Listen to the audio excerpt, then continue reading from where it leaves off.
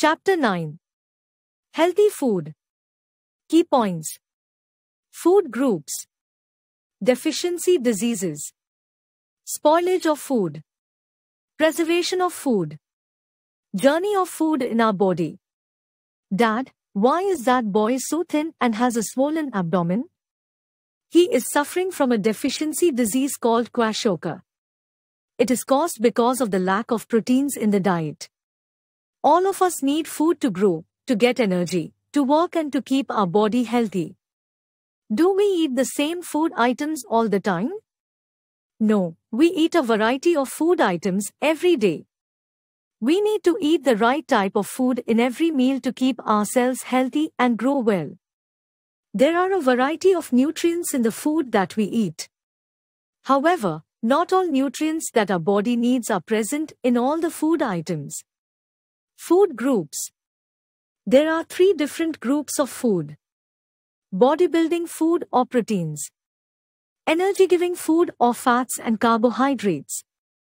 Protective food or minerals and vitamins. If any of these food groups are absent in our diet for a few days, it may lead to deficiency diseases. Proteins, fats, carbohydrates, minerals and vitamins are the main nutrients in our food. Water and roughage are also essential for our body. Most of the food items contain more than one nutrient. Deficiency diseases. If we take a diet that lacks some nutrients for a period of time, it may lead to a deficiency disease. Deficiency of vitamin A causes night blindness in children, while deficiency of vitamin D causes rickets. Deficiency of minerals such as iron causes anemia, and deficiency of iodine causes goiter. These diseases do not spread from person to person. However, many people can suffer from these diseases at the same time. For example, many people living in mountainous regions suffer from goiter. This is due to the deficiency of iodine in the water they drink. These diseases can be prevented by consuming a balanced diet. Given below is a table with some deficiency diseases, their causes, symptoms and sources. Deficiency disease: deficient nutrient symptoms. Sources: marasmus, carbohydrates, thin child with loose folds of skin, rice, wheat, potato and maj.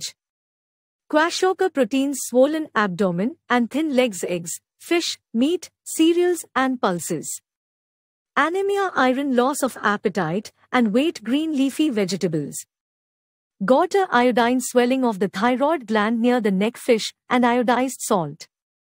Rickets: vitamin D, bow legs, sunlight, milk, fish and eggs. Night blindness: vitamin A, person cannot see in dim light, carrot, butter, milk, spinach and green leafy vegetables. Beriberi: vitamin B, dry scaly skin and weakness, milk, eggs, meat and green leafy vegetables. Scurvy: vitamin C, swelling and bleeding gums, citrus fruits like lemon, orange, tomato and lime. Spoilage of food. Food gets spoiled when left at room temperature for a long time. Tiny germs called bacteria are present in the air. They need air, warmth and food material to grow. When food is left at room temperature for a long time, bacteria begins to grow in the food. Sometimes, we can see a white fluffy growth on the bread, cake or sweets. This is a fungus. Both bacteria and fungus are harmful to health. Such food becomes unfit for eating. All vegetables, fruits and milk get spoiled easily. Even cooked food gets spoiled at room temperature after some time. It is necessary to preserve food for later use. Preservation of food. We can preserve food using different methods. The method of food preservation depends on the nature of the food items. Some methods of food preservation are given below. Refrigeration. Food kept in a cool place stays fresh for a longer time. At home, we store food, vegetables, fruits, meat and eggs in the refrigerator. Deep freezers are used for storing food for a much longer time. Airtight containers. This is the easiest method of preserving food. Moisture helps in breeding of bacteria and fungus. Hence, all grains and pulses are kept in airtight containers. Such containers also keep away insects, rodents, and worms. Salting. Some food items are preserved in salt. Salt absorbs moisture of the food and dehydrates it. All living things require water and cannot grow in the absence of it. High salt is toxic to most microbes like bacteria and fungus. Salt also gives taste to the food. Pickles and fish are preserved by this method. Boiling. It is a common method of preserving food. High temperature destroys germs which spoil the food. Milk is boiled to preserve it. Sugaring. It works similarly as salting. Thick sugar syrup absorbs moisture. Germs cannot live in sugar syrup. Jams and tinned fruits are preserved by this method. Drying. By removing water, moisture, from food items, we can preserve them for a longer time. Dehydrated peas and condensed milk stay for a long time. Germs do not grow in dehydrated food because there is not enough water to help them grow. Moisture, insects, and rats destroy food grains.